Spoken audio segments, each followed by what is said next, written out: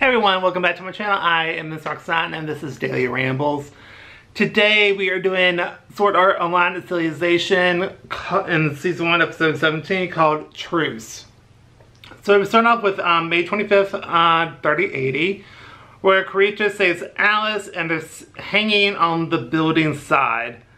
And basically he got called an idiot and basically they explain themselves, and then she then saves him, and basically they're returning the favor. So Kurita suggests a truce and explains what a truce is, and she agrees. So there's nothing to get past the 30th floor, and so she says she will slay him on the 95th floor. So Kurita climbs up using metal bars. So basically what he's doing is, from her estimations, there's nothing for 30 floors up until the 95th floor. So until then, they're going to work together, but after that, she's going to slay him. And so so basically he creates these metal bars and creates indentions on top, and does some acrobatics to get to the next bar. And then he pulls Alice up and continues to do that. And basically she can't do what he's doing, and so like I said, he's got to pull her up.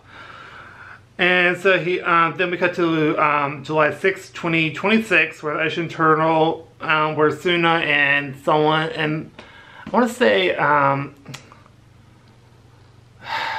Rhineko or something. Anyway, they're eating lunch and they talk to this guy, and she knows his ship is drifting further away. And she talks to the captain about it, and it says, oh yeah, we're surrounded by all these ships that's supposed to protect us. And it's an escort moving, but it's an escort moving away, and something is happening because it's like, he goes talk to another person. It's like, excuse me, I gotta go check on something. So something is happening over there. Then we cut back to the game where Kurita is out of metal bars, and so he sees statues, and they need 2 more rods. So she made 2 rods out of her glove. It made 2 golden rods. And so the sun is setting in this game. So the statues, so they managed to get up there. He actually catapults her up. And then with the same force, he went flying up as well. So they end up on the edge next to these statues. And these statues come alive and attack them. And basically,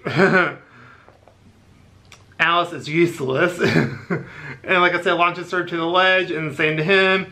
And we found out that these creatures are from the dark territory, but they were statues before. Now they just turn to real life at nighttime, and my battery's dying. So anyway, they go ham on them and they off them, and then she remembered something, and basically a monk told her, and that's how she plays it off. And then she gives him a handkerchief, and then Yuji's by himself on the 90th floor, and it's a steam room, and it runs into a guy, and that's in the episode. Really good episode, thoroughly enjoyed it. I thought it was really good. I gave this an A-, just because like there's some more development in the real world, and more other stuff is happening, and how Alice and Kurita actually get along a little bit. So I really enjoyed this episode, and the fight scenes were actually pretty cool too, between the creatures and stuff. And yeah, so that's going to do it for this video. So this video, please go to like, comment down below to what you think. Do you agree, disagree? Just some of your thoughts down below. And don't forget to subscribe because it helps out the channel a lot. And I'll see you on my next video. Bye everybody.